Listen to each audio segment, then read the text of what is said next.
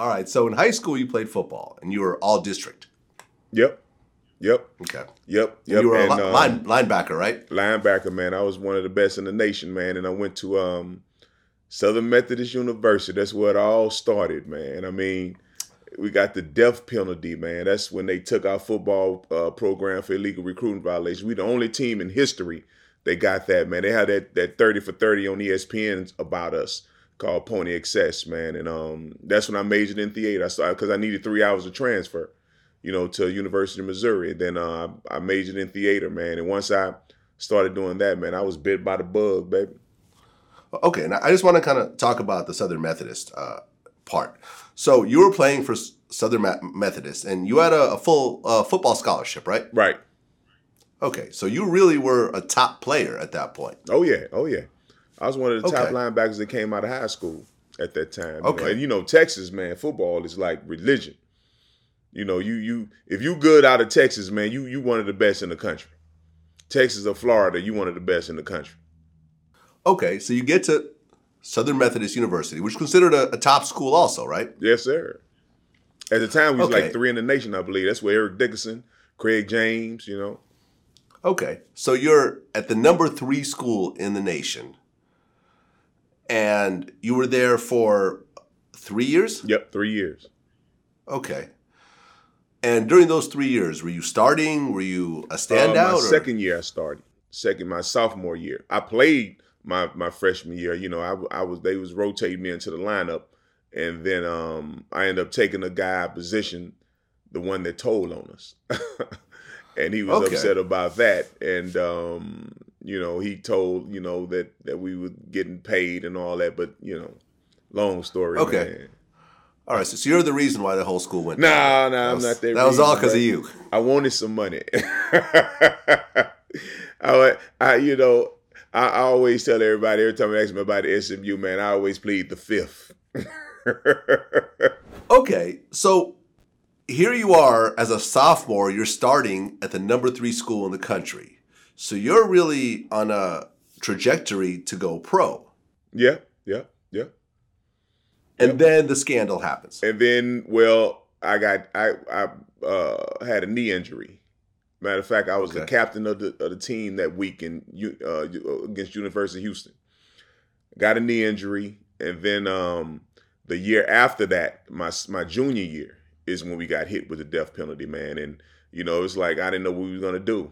So my girlfriend was living with me at the time, who's my wife now, and that's when I needed those 3 hours, man. Started taking those 3 hours to transfer because, other schools were like, you have to do this and you have to do that. But Missouri was desperate. So I went to Missouri, man, because I had, the messed up knee. And they, I still was fast. So they accepted me and I went up there and started, theater and got in the Black Theater Workshop, did a Soldiers play, was CJ Memphis and came to California, man. True story. I told people, my friends, I said, yo, man, I said, I'm finna go to Hollywood and hang with Stallone. And I said, the next time you see me, I'll be on TV.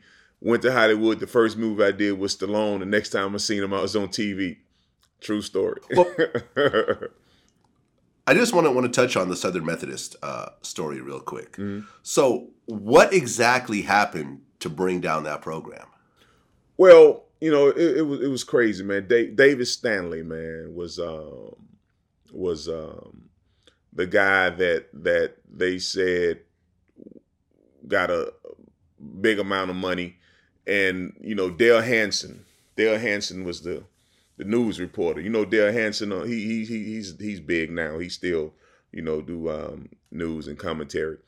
And he called the coaches in, and the coaches they wanted to talk about the Texas A&M game. We getting ready to play Texas A&M, and they presented a letter in front of the coaches. Said, "Hey, you seen this letter? It's from David Stanley right here. He said that you guys, send him payments in this letter." And the coaches tried to deny it, but evidence was overwhelming. So that's how we got brought down, man. Dale Hansen called him in to talk about a game, and he presented he shocked them with a letter that David Stanley had provided to them. That's how we got caught. That's how SMU, the program. Then not only SMU went down, the whole Southwest Conference no longer exists now. That's what one of the toughest conferences in the nation. You had us, Texas, Baylor, Texas A&M, Houston, all those teams. Now, they are different conferences now because it's no longer Southwest Conference. Okay, so the coaches were paying the players under the table? According to the NCAA, the alums was paying the players. Aha! So the alumni were running money through. But man, that happens all over the nation, man.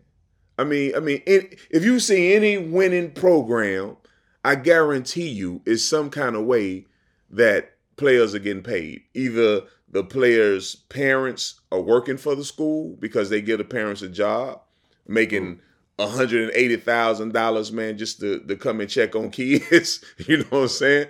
Or may sweep up the coach's office and get, $150,000. So it's some way that colleges know how to do it now. It's easy now.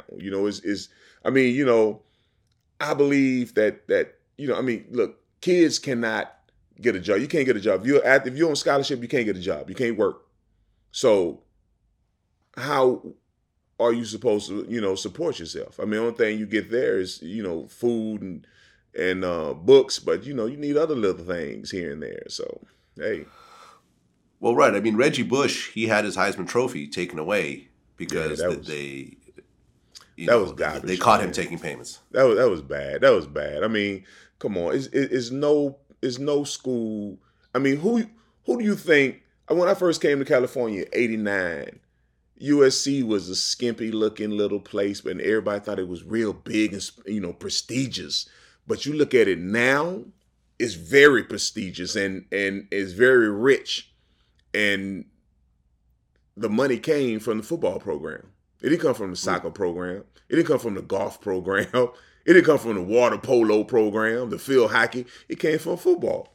So all these players making all that kind of money for the schools, then why not break them off a little something, a little, stipend here and a little stipend there. You know what I mean?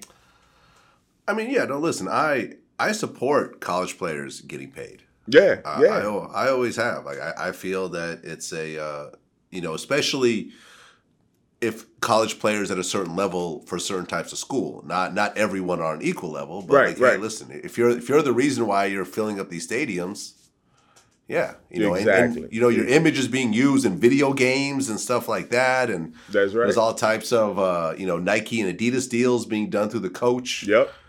And you're the face of the you're the face of the university. They have your picture all on the buses and all on the billboards. People coming to see you, and you get nothing. Yeah, you get a lollipop and a handshake, man. You get an education. Well, you get an education, but they say student athlete. No, it should be athlete student because you spend more time at the athletic facilities than you do in class. Okay. You have films, you have weights, you have practice, and after that, man, you have study time. You have to go look at your playbook, all that kind of stuff, man. And then you make time for class, and then they call it student athlete. No, man, it's the other way around, man. It's athlete student. Some like college basketball, they automatically know they just coming for 1 year. Zion Williamson knew that he wasn't gonna be at Duke his sophomore year, man. So you go there. What to go to class for? You going to play basketball. You're not going to class.